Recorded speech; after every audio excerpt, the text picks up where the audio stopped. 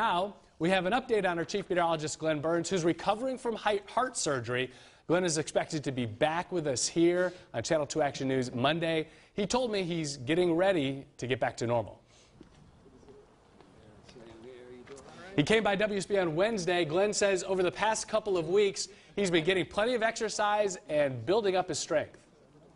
They just want me to get out and walk and run and get back and do a lot of physical therapy. It's been nearly 6 weeks since Glenn underwent heart surgery.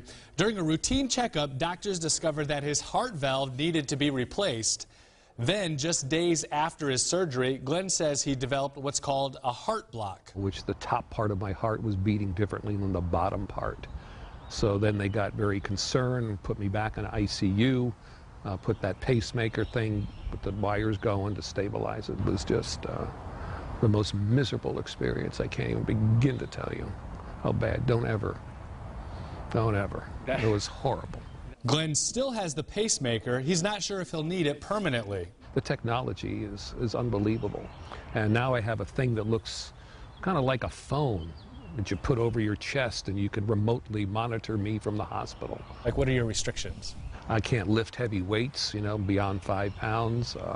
But other than that, they want me to have a normal life, you know, just do what I normally do. So you're going to come and work half days? Yeah, I'm going to try to do the 4 and the 6, just to generalize, you know, get me back in gradually, see how I feel for a couple of days, and then get back to the 4, 6, and 11 and give you a break and get back to your normal routine with your family. And for those of you who are wondering if Glenn is going to keep his beard? And the beard will be gone by showtime at 4. That's unfortunate. I know, I like it.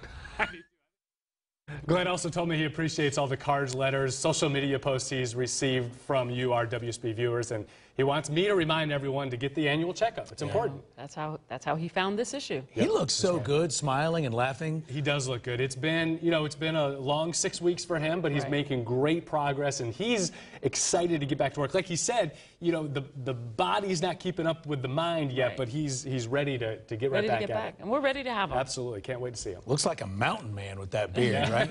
Could start fires and kill a bear with his bare hands. I don't know.